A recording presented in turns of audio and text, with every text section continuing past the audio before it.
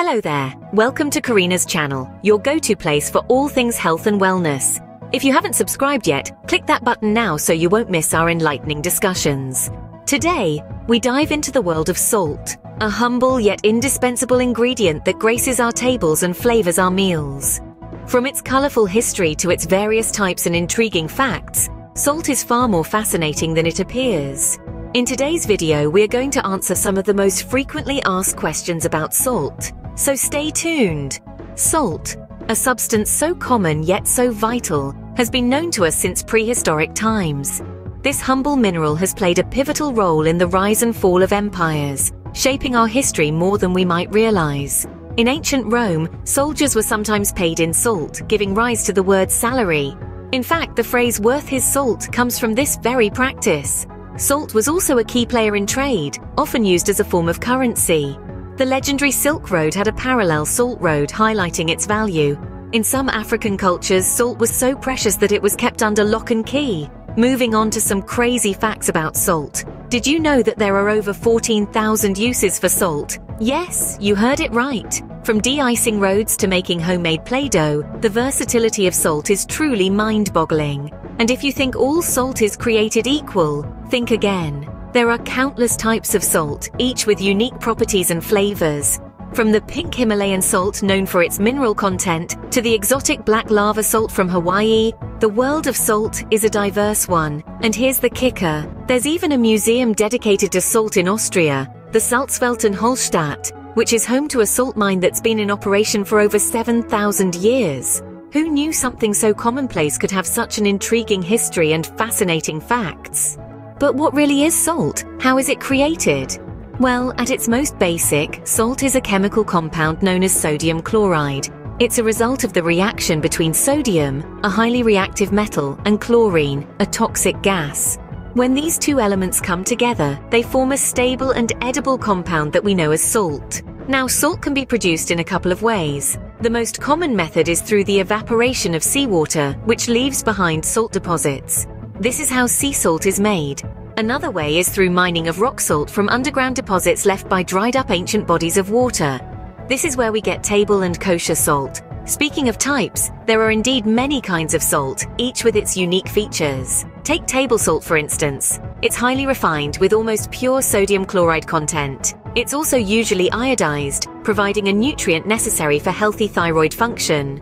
Then we have sea salt, which is created through evaporation of seawater. It contains trace minerals like potassium, iron, and zinc, giving it a complex flavor profile. Kosher salt, on the other hand, has a larger grain size and a flaky texture, making it perfect for tasks like seasoning meat or rimming cocktail glasses. It's also free of additives, which some people prefer. And let's not forget about Himalayan pink salt. Harvested from the Kaira salt mine in Pakistan, it's known for its beautiful pink hue and mineral content. It's often used in cooking, as well as in spa treatments and lamps. However, not all salts are health heroes. While they can provide trace minerals, they're also high in sodium. Consuming too much sodium can lead to health issues like high blood pressure and heart disease. So it's important to use salt judiciously, no matter the type. So not all salts are created equal, and each type has its own unique characteristics and uses. Remember, whether you're seasoning your dinner or soaking in a salt bath, salt is so much more than just a kitchen staple. It's a fascinating compound with a rich history and a world of varieties to explore.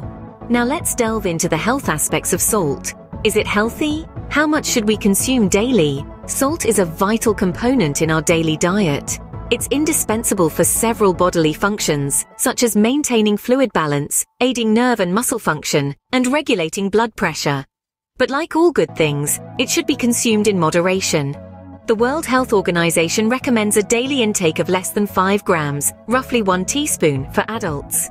Excessive salt consumption can lead to high blood pressure, which in turn increases the risk of heart disease and stroke. It's not just about how much salt you add to your food at the table, but also about being aware of the hidden salts in processed foods. Now, onto sodium. Sodium is a component of salt, and too much of it can cause the same health issues as excessive salt intake. The key, as always, is balance. Our bodies need sodium, but not in large amounts. The recommended daily intake of sodium is less than 2 grams, which equates to about 1 teaspoon of table salt. But what about fake salt? Well, in a world where imitation is the sincerest form of flattery, even salt isn't safe. Fake salt, often made from industrial-grade sodium chloride, can be harmful if consumed. It lacks the trace minerals found in natural salts and may contain harmful substances. So it's always a good idea to check the source of your salt and ensure it's food grade. In essence, salt is a two-sided coin.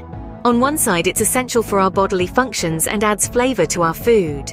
On the other side, if consumed excessively, it can lead to health issues. The trick is to find that perfect balance, to consume just enough to maintain our health without putting it at risk. While salt is essential for our bodies, it's crucial to consume it in moderation. Before we wrap up, let's take a quick detour from our kitchen cabinets and venture into the wider world where salt plays an equally important role. Did you know that only a small percentage of the salt manufactured worldwide is actually used in food?